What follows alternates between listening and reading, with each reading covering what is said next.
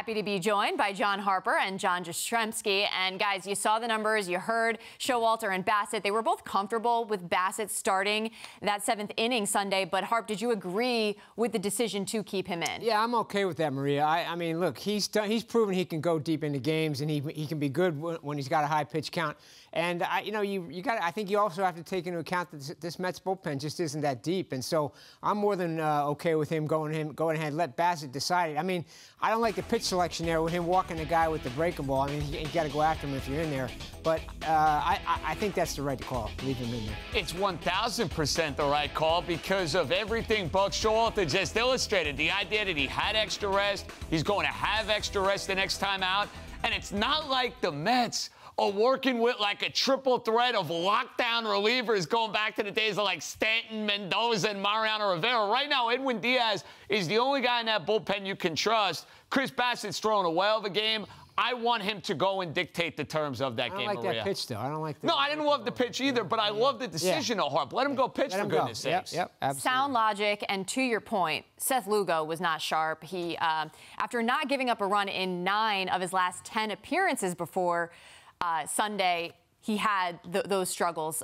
So, JJ, are you still confident in Lugo? Not really, Maria. No, I'm not, because the guy that we saw in 2019, that was one of the best relievers in all of baseball, he has not been that guy. I know you mentioned 9 out of the last 10. He's been pitching a little bit better, but it's not the same command that we've seen in the past from Seth Lugo. And that's why, Harp, we're going to be talking about this for the next month. Yeah. The Mets need to go and get not just one, they need to get 2+ quality arms that they can put in that bullpen, because outside of Edwin Diaz, you give me the laundry list of names, I don't trust any of these dudes. Yeah, well, I like Drew Smith for the most part, but you're right. They're thin there, no doubt about it. And with Lugo, Thursday night, he was really good. He looked like the old Lugo. I even tweeted that maybe the best way to use him is multiple innings and then give him multiple days of rest. But he had multiple days of rest, and he came back, and he just didn't have it. That's been the problem. He does look like the old Lugo at times, but just not enough. So, that's the thing. Buck just doesn't have a lot of guys to go there. So